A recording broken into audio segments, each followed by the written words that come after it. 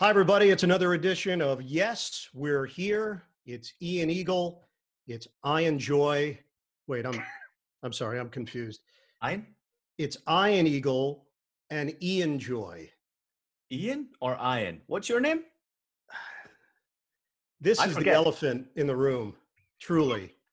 51 years of my life, I've been building up to this moment to deal with an Ian one-on-one and really hammer out what the issue is here. I'm going to blame you. Every time I get a call from the bosses or colleagues, it's always, hey, Ian Joy, can you join us for a meeting? And I'm like, no, sorry. My name's Ian. I have to correct everybody. So finally getting to talk to you about this issue is a great thing for me. Ian, you don't even know how much joy, excuse the pun, that gives me to hear that you've had to go through this experience in any way, shape, or form. Let me give you a little bit of background just so you understand. Yes. My parents wanted to name me after my father's mother, who had passed away. Her name was Ida. Mm-hmm. So they had very limited options. They were looking at Ivan, which was very archaic, Ira, which did not have a great ring to it.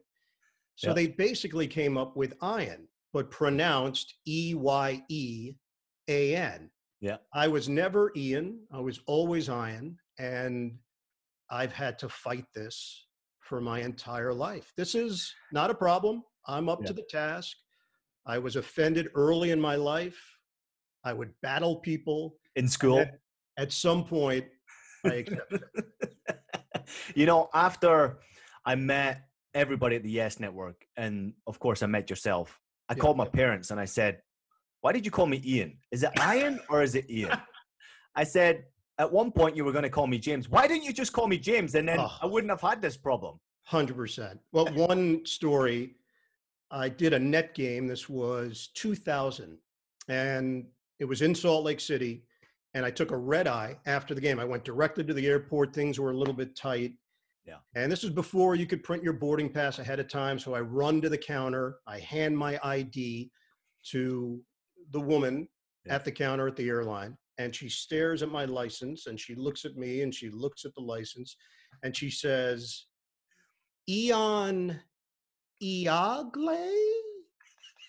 I said, really? I said, you want to try that again? She said, Ian Eagle? I had no idea where she came in. So I had to explain, no, it's Ian Eagle. And she was not buying it. Oh, man. Well, I tell you something, you have definitely made the name Ian a lot more famous than it once was. That is for sure. And that's a credit to you and your talent. Thank you. Ian, let me give you a little background on my soccer knowledge. Go for it. It's all based on the 70s. Grew up in New York. Yeah. Cosmos fan. Mm-hmm. Would head out to Jersey, watch Pele, Canalia, Beckenbauer, Messing, and I was into it. They had a cool song. Yeah. They got a lot of people to show up for the NASL. And it was a movement at the time in New York. Oh, yeah.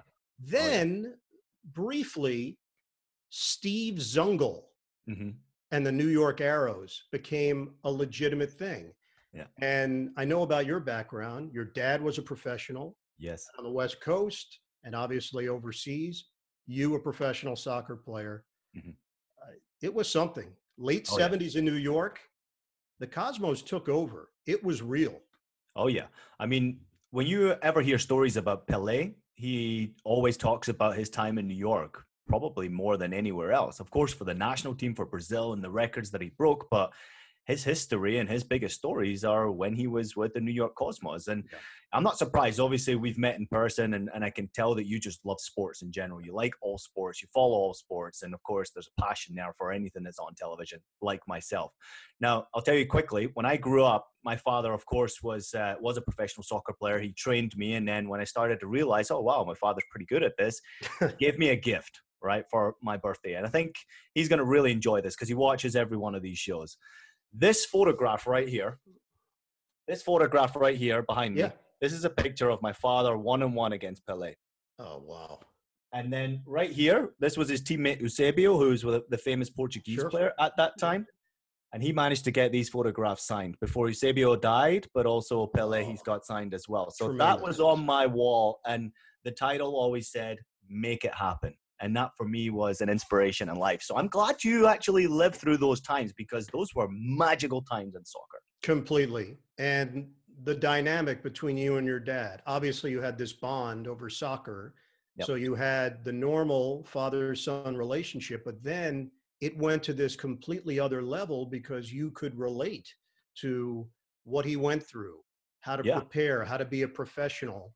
That's a really interesting part to your relationship that I'm sure you look back on now and realize how special that was that you got to share it. Yeah, I mean, I'm grateful. Of course, I had that relationship with him and I got to learn from him. But at the same time, there comes that pressure as well when you're trying to make it as a professional. And I'm sure you're experiencing the same thing right now with Noah, right? Yeah. He's going through his career and you're giving him every single piece of advice, and the experience is priceless for him. But at the same time, you still got to make your way. You still got to create your own talent, create your own buzz, and create your own opportunities as well. So it brought a great deal of opportunity for me to learn pretty quickly. But I was grateful for that. And I don't think you could ever have learned from a better person than your own father. And you nailed it. My son Noah is a broadcaster with the Clippers out on the West Coast. And the way our relationship is, it's not dominated by broadcast conversation. And I'm not critiquing every broadcast that he does. I pick and choose my spots. I try to share some larger scope views on the business. And I think more than anything else, and probably speaking for you as well, growing up, he was around it.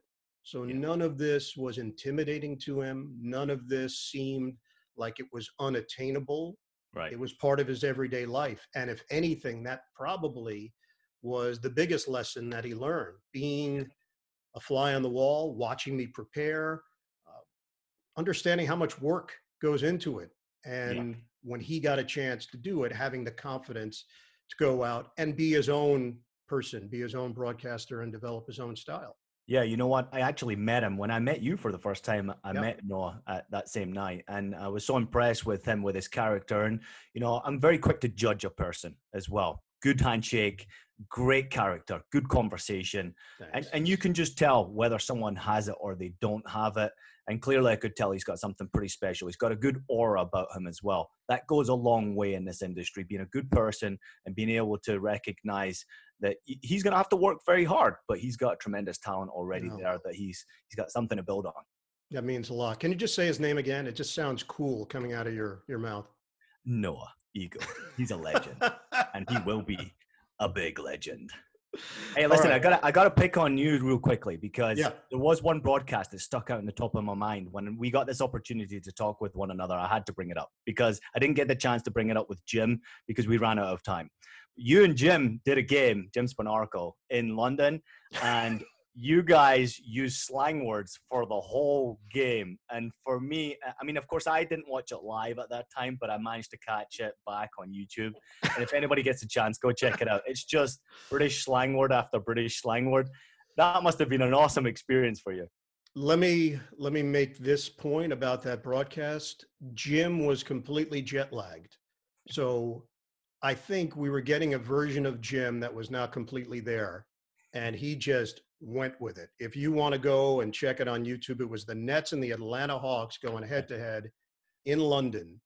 And I don't know if Spanarkel cackled more on the air over the course of that 2 hours than he has in his entire career. So Ian, that means a lot. Great coming from you. Hey, we have a couple of messages for all the great fans that have been tuning into these. If you have any questions whatsoever, you can tweet at Yes Network and use the hashtag YesMailbag, and we're going to get those questions answered. So this is a great way for everybody to be engaged and be involved with what we're doing here at Yes. Yeah, it's quite impressive what we're actually doing, Ian, as well. Everybody's coming together. Yes, We're Here is the logo for us right now. And of course, there has been some tremendous content that's been put out there. All these great figures in sport, mixing with one another, getting an opportunity, share some stories, learn from one another. That will all be put on the Yes Network as well. And if you want more details on that, please check out yesnetwork.com for more information. Ian, honestly, for me personally, this has been a tremendous experience. It's an awful time. But to be able to have a conversation with you one-on-one and all the other legends that we've got at the network, that means so much to me as well. So awesome, man. Great to chat with you. You too. I'm going to leave you with this. Ian, if you put a BR in front of your name, what would that sound like? Brian. You win.